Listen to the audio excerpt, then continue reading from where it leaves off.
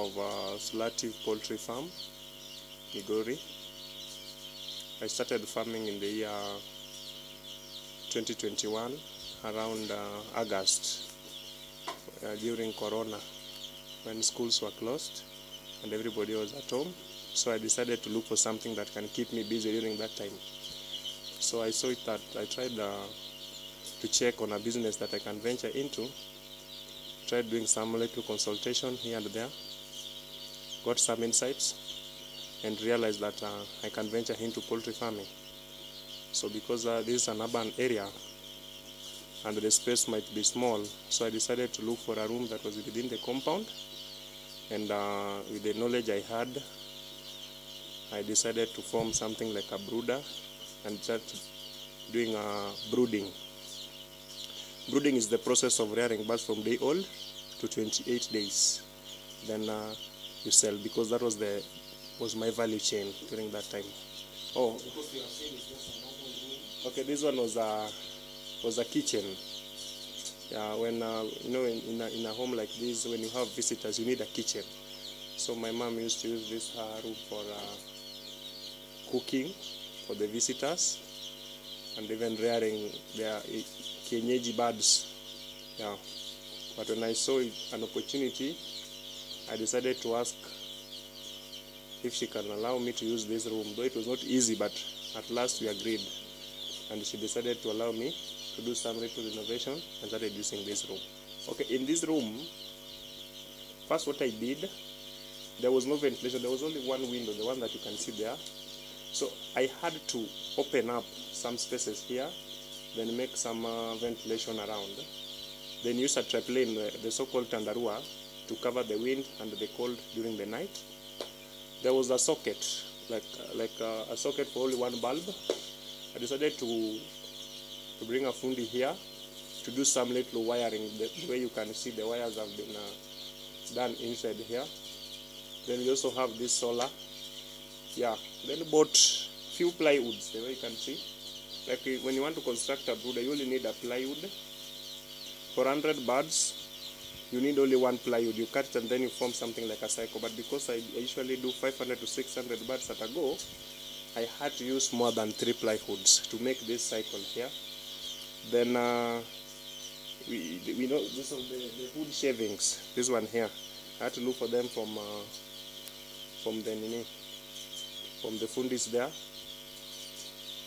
Then came and received them using this sieve there. There's a sieve I used to sieve them so that to remove the smaller particles to remain with the bigger particles. Yeah, and that is how I just started. Bought feeders and drinkers and bought birds, and I started brooding. Okay, where we get the birds, we have reputable sources of companies that do hatching. We have Kenchik, we have Kukuchik, but nowadays we also have people who are doing this on their homes. People who have got some knowledge and now they are doing it. For me, I get my birds from a friend in Kisumu who know how to identify the birds. Inbreeding has been taken care of. So I buy my birds from the person at 85 shillings per bird. So if you need 100, you buy around use around 8,500. So when the birds arrive, what you need to do first, you do the counting to confirm, because from Kisumu to Migori is it's around like 3 to 4 hours. So you check if there is birds that have died, some that are very tired. You separate them. Once you've separated them, you give them glucose, water, amylite, and liquid paraffin. The one you can see like this one, but now we are not giving them that. But you give them glucose, amylite, and paraffin, and liquid paraffin. The reason why we do that is because we find that some birds are coming, they are already tired, and now for them to regain that back energy, they need some multivitamin. So once they have arrived, you give them that for around 1 hour to 2 hours. Then you introduce the feeds. Once you have introduced the feeds, when you introduce the feed, you use these chick trays. Yeah, when you have introduced the feeds, you use the chick trays. You give them the feeds again for another 2 hours. After you have done that, you come and pick one, check the crop to check if there is feed inside it. You'll, like this one here, you will feel like there is a feed inside it, and it is already full. So you will find that there are some birds that are not eating. So you try and give them food and water. Yeah. So during that time, the room should be warm. The room should be warm. I usually use these infrared bulbs and those bulbs because this area is very cold. I use a jiko. There is a jiko, we call a brooding jiko, that I use also here. So during the first days, always the ventilation should be down. It should not be up. But I usually leave that window and I open the front ventilation a little bit lower, but to allow in air, and the air can pass through. Yeah. So, I usually prefer Bidco because the Bidco has been giving me the good results.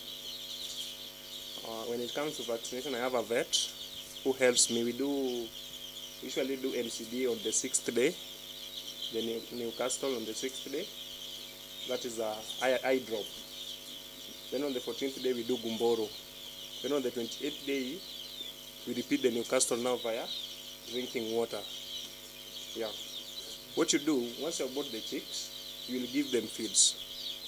So you will calculate the amount of feeds that these birds have eaten.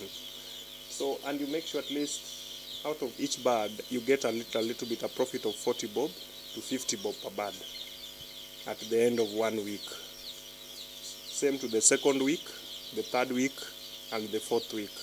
Yeah, so you find like if you sell them at 1 week, the profit margin should be around 16,000 to 20,000 for the 500 birds that I do. But for 100 birds, it will be around 5,000 for a week. So if you calculate all this for a month, roughly 56,000. Yeah, when the market is good. Yeah. Okay, the marketing part of it is not easy because you have to use money to get money. So what I do, I post them on Facebook, sponsor some ads on Facebook. I have friends on my WhatsApp. I post in my WhatsApp status, I get referrals. I also have an aunt at the agricultural office. And sometimes usually give me some farmers. I train them, then buy birds from me. Yeah. This is the new structure that I want to use for expansion. So because when the birds have overgrown that place, I'll be transferring here. So this other place is where we'll be keeping my feeds, the store. We'll be preserving my feeds, the medication, because it's not good to put them where the birds are. So you have to separate them. That's why I have the 2 doors here. And then the next door here is now the main poultry house. This one is the foot bath where I will be dipping my legs before I enter into this room. So this is the space where the birds will be as from week 5. Yeah, between week 4 to week 5 they will be here.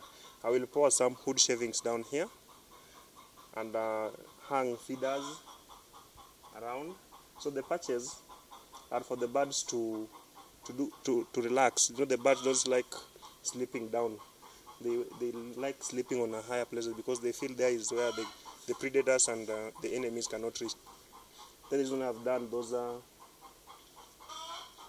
patches you can see there. For the trampoline, I prefer trampoline because the polythene bag, it sweats at night. So because of the cold, so I prefer trampoline. It can conserve some heat. Okay, if you can see this room, it's a little bit larger than the other one. So for 1 month to 2 months, around 300 to 400 can fit here. But up there, at least you can the most you can use is 700, but at least preferable is 500 to 600.